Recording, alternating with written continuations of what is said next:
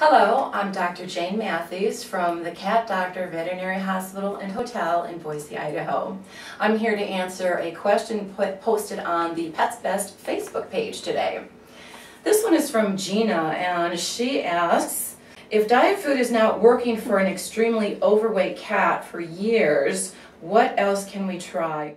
Oftentimes, even though an owner is feeding, quote, diet food, they're still giving the cat too much. The cat's consuming too many calories, and you're just not going to see weight loss.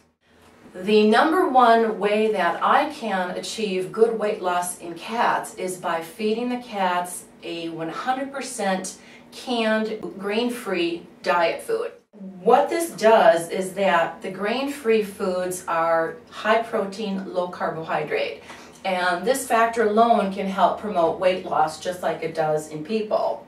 In addition, canned food has fewer calories than dry food.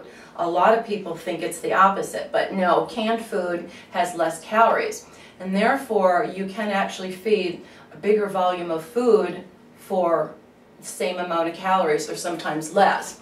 I also like to put a little bit of water in with that canned food. So again, you're spreading out the volume, the cat's able to eat more volume-wise, but you haven't increased the calories. Some cats have to get down as low as 180 to 190 calories a day before they start losing weight. That's not a whole lot, but you just want to keep going down a little bit at a time until you find that point where the cat starts losing weight.